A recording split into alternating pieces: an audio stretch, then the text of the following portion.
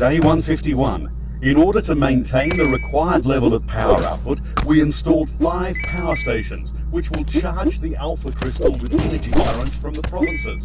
On top of that, we finally created the initial batch of robots, who volunteered to replace their outdated generators with crystal radiation receivers.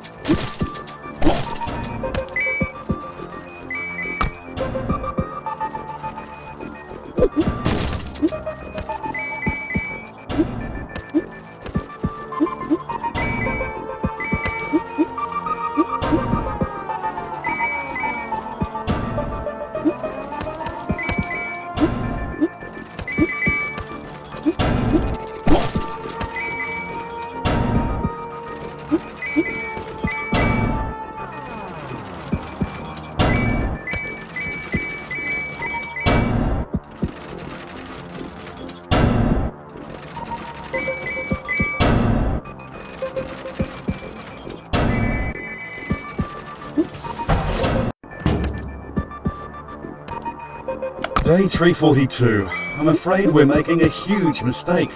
The red-eye effect appears to be much more dangerous than we could imagine. Cases of animal aggression towards robots become ever more frequent. Today, for the first time, giant rats ravage the robot. A1PR has announced the emergency situation. I'm going to proceed with my experiments to find an alternative.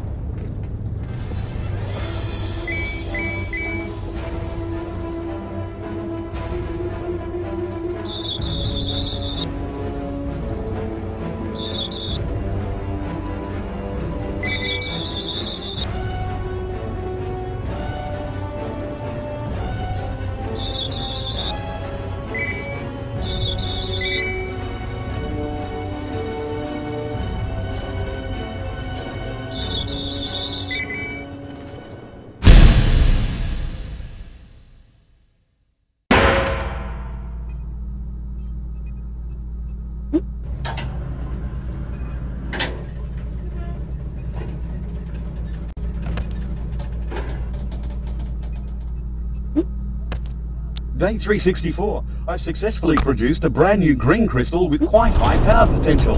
Wavelength doesn't provide for remote energy transmission, but it may indeed be used as an autonomous power generator.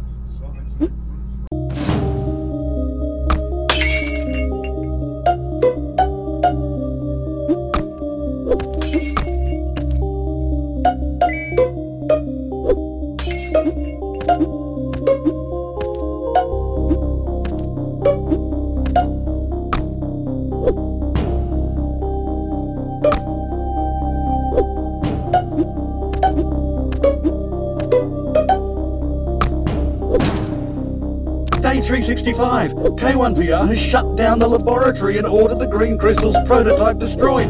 0 and 1, we created a machine which will be the end of all of us. I must stop it.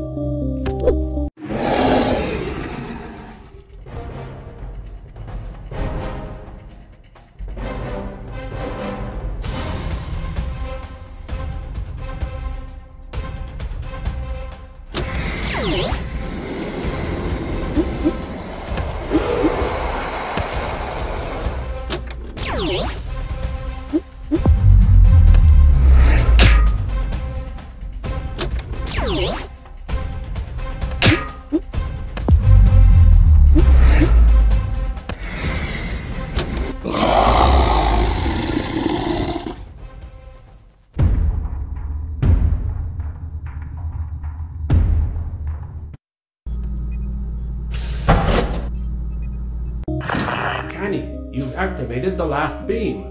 We've triggered the fusion process. What? The dragon is still alive and flying towards the city? We have to hurry. I'll need all the energy I can get, so I'll turn off the communicator for now. Teleporter will be activated in 2 minutes. I wouldn't know how fast this monster can fly, but let's hope for the best. Day 366. I've decided to take desperate measures. During the experiments, I've already noticed how animals mutate upon contact with alpha gears.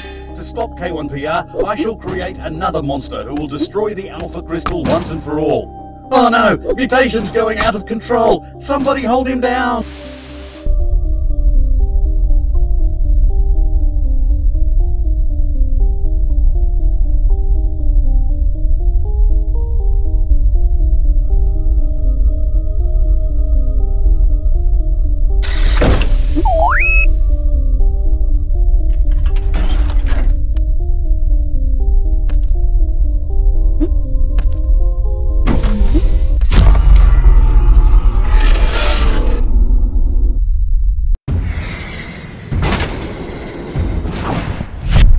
Canny, help me.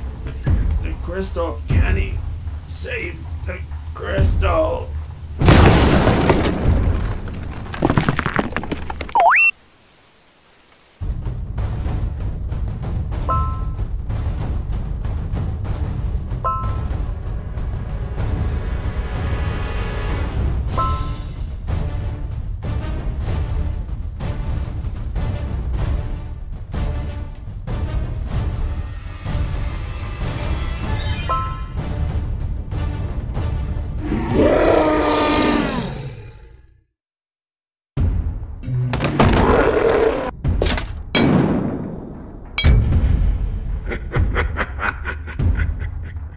Canny, you have no idea what kind of power I hold.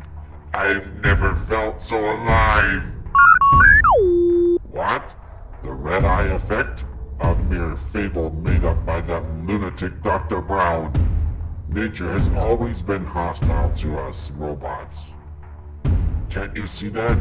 You have almost met your fate in the claws of that monstrous creature. Our only chance to survive is to wipe out all biological species.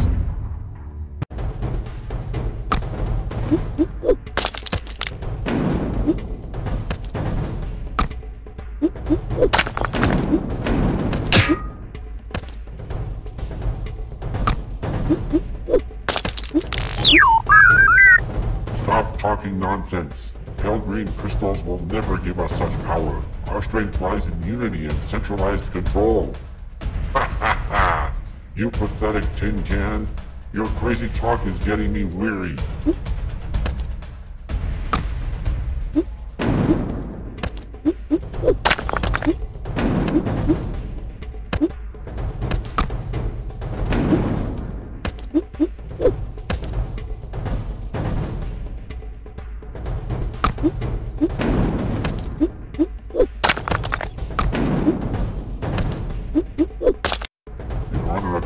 Endeavors, I'm not going to melt you down. I will take your insides out and then put you in a museum where you belong. We'll make you a hero that you are. Take him down.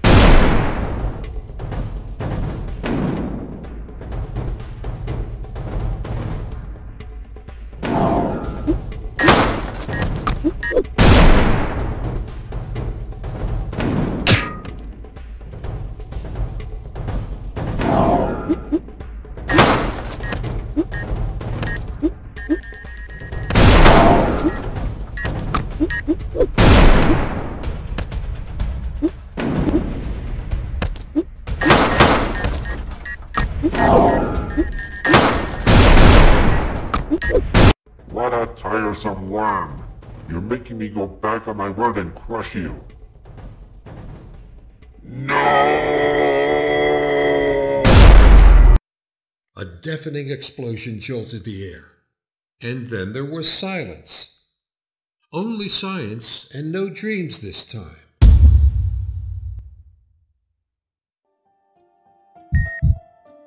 Suddenly, Canny felt a strange tingling sensation deep inside. This warm feeling was slowly overwhelming his whole body.